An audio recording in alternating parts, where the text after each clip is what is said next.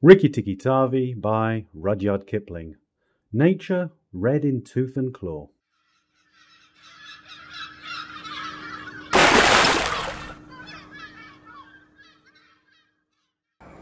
Introduction. Rikki Tikki Tavi by Rudyard Kipling.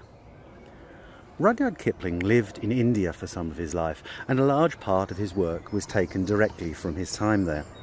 Perhaps his best known story is about Mowgli, a boy raised by wolves in the jungle. Mowgli is just one story included in The Jungle Book, which contains several other stories along with some songs and poems.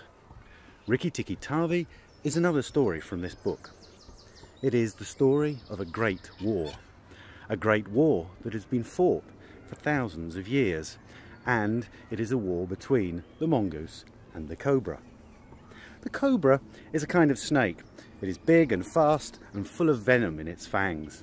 The mongoose is a furry animal that is quick and good at biting and jumping. Mongooses and cobras have been at war for a very long time. This is not the story of the whole war. It is just the story of one battle. I chose this story for the Little Seabird channel because I like the simple and direct nature of the story and how Rikki Tikki is so brave even when he is in great danger.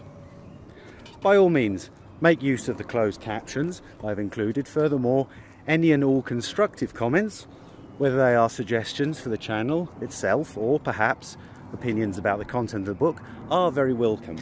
It's going to be very exciting with lots of action and scary bits, so cuddle up and get ready for the thrills.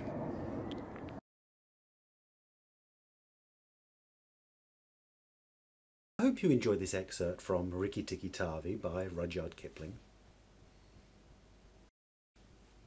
If you did, please give it a thumbs up and share it with your friends either directly or on social media as you prefer. Better still, subscribe to this channel so that you A, never miss a new episode, and B, can watch multiple episodes back to back without interruption.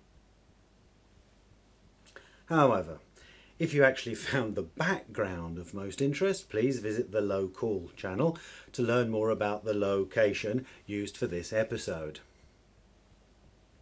Alternatively, you may want to check out some of our other channels which feature other book genres.